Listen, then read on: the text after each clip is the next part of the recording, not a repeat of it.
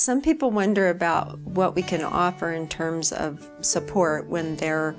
deciding to go naturally versus having an epidural, or even if they're going natural until the point that they do get their epidural. And so at LDS Hospital we have the use of jacuzzi tubs, which is some women find extremely comforting during labor, and it does ease their pain during labor. Also, changing in positions, using a birthing ball,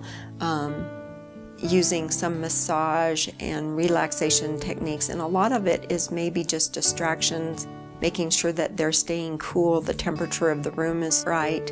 and also some of their own natural methods that they've learned in preparation for labor, such as hypnobirthing